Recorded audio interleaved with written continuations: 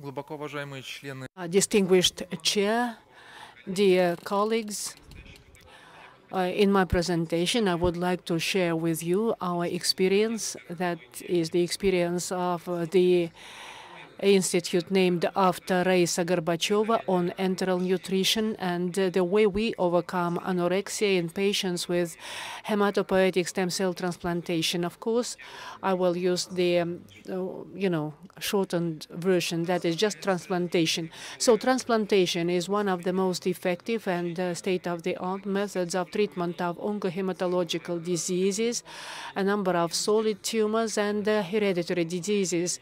And this method is based on the high-dose chemoradiation therapy, which is then accompanied with intravenous administration of the patient's or donor's hematopoietic stem cells.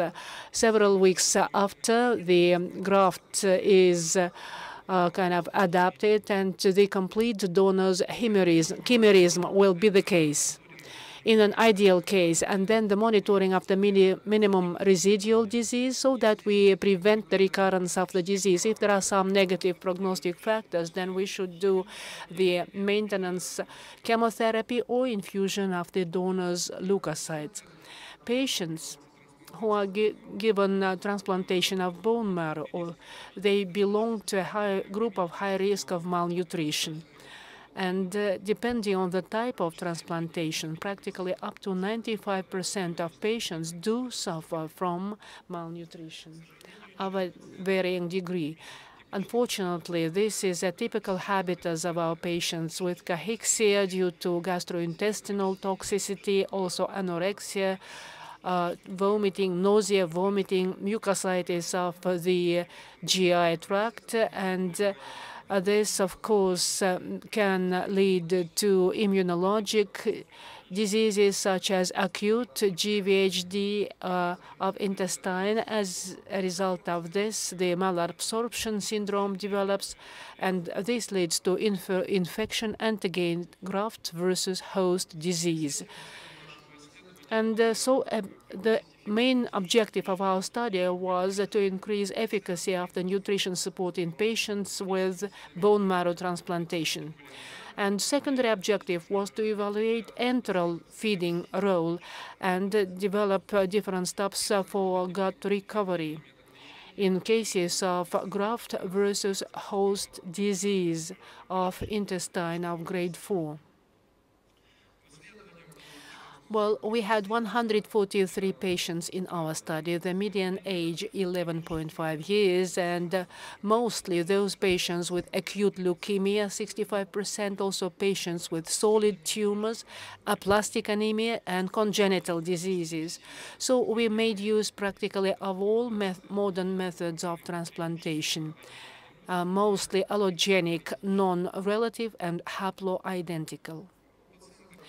As for the patients, we have assessed nutritive status using anthropometric indicators, dynamometry in older children, laboratory data, albumin, protein, and bioimpedance analysis was done. In case of diarrhea, we have studied biopsies histologically of the mucosa of the gastrointestinal tract and different methods of correcting the insufficient nutrition. And of course, all these data have been processed statistically. All patients on transplantation are given special diet, which is low bacterial, which is sparing, which is lactose-free, gluten-free, and yeast-free. And during this study, we saw that in 75% of patients, we had insufficient nutrition. In 64%, we saw anorexia quite pronounced. In 25%, the maldigestion syndrome as a result of mucositis as a rule. And in 15% more of cases, we saw malabsorption. Due to all this, first-line nutritive therapy was given, which included low microbial diet, sipping, or enteral nutrition. And in 18% of cases, we used nutrition support using parenteral nutrition. And efficacy of this therapy was observed in 39% of cases. And here I mean that is controlling the further progression of this insufficient nutrition, stabilization of the BMI and laboratory data, and also control and resolvement of the diarrhea syndrome. And a second-line therapy was given since the first-line therapy did not solve the problem. So we had appetite stimulants, 40% of patients. That was second-line therapy. And we used acetate to avoid adverse events associated with this agent. Also, the pancreatic enzymes were used and semi-elemental or anti-inflammatory mixtures enterally. Efficacy of this scheme, took care of 69% of our patients. This group was divided into several subgroups: patients with just appetite stimulators, also patients who had additionally isocaloric mixture for sipping, and patients with malabsorption syndrome. They were prescribed semi-elemental mixtures. In all groups, we saw increased appetites, growing BMI, and better quality of life. As for the low efficacy of the therapy in the third group is due to the fact that these children were in critical somatic status due to the pronounced diarrhea and anorexia. And a special group of patients are, of course, patients with acute graft versus host disease of intestine grade 3-4.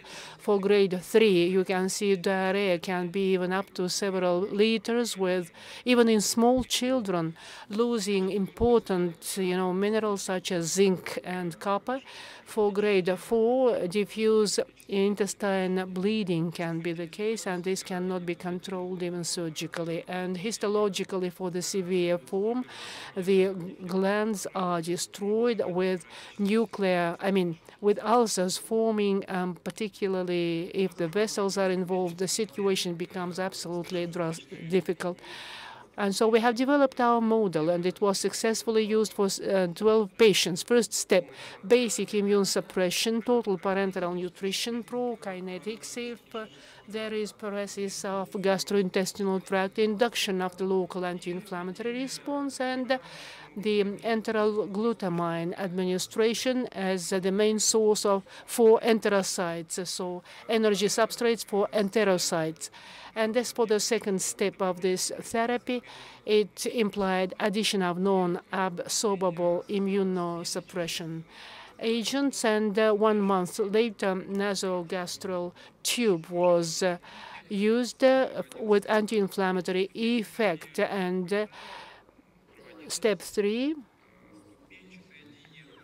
implied a step-by-step diet. I'm not going to discuss this in detail. Let me just stress that the step-by-step nature is important. The patient is moved to another step only if diarrhea, pain, or other syndromes are not aggravated, if they are controlled or resolved, and hemorrhagic syndrome is also resolved or controlled. In this slide, I see different formulas which we used in that particular study. The semi-elemental mixtures, antihistamine, that's a glutamine A component, and the appetite stimulants. I'd like to conclude by saying that magistrol acetate in low dose is quite effective to overcome anorexia in patients with transplantation of stem cells. Combination of semi-elemental formulas with appetite stimulants in 31% of cases proved to be effective. It resolved or improved malabsorption in patients with acute graft versus host disease and chronic form of that condition. And the third step complex treatment based on enteral formulas, it can be quite good in acute graft versus host disease. I thank you for your kind attention.